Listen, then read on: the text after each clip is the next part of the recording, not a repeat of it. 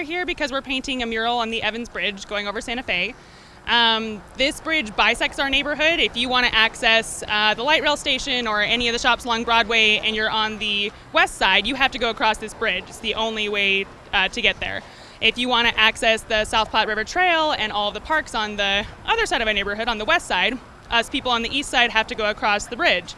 Pedestrians, bikes, it's just not very friendly, or it wasn't. Hopefully now it will be. We're adding some beautiful colors to it. We could have just commissioned our artist Michelle Brown to paint the whole thing for us.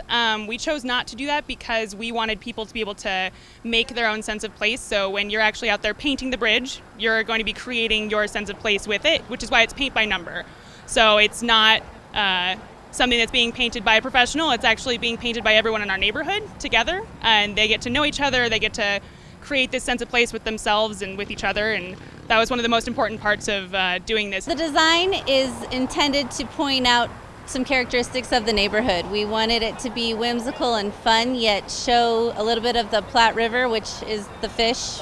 The columbine flower is our state flower, and that's why we have the columbine, and the fact that people use this bridge as pedestrians and cyclists, so that's why we've incorporated the humanistic aspects to the mural. I do all the outlining and the drawing of the design and number each section, and then the people choose their paint color. It's a big paint by number. We're calling it the longest paint by number in the world. One of the coolest things about a project like this is that, you know, there are hundreds of volunteers who will come out and will be a part of painting this mural. And for me, I bring my kids out here, and then every time we drive, we walk, or we bike across this bridge, they're looking out the window, they're stopping on their bike and saying, this flower, you know, this is the one that I painted. This is a piece of art that is truly owned by the neighborhood, by the community.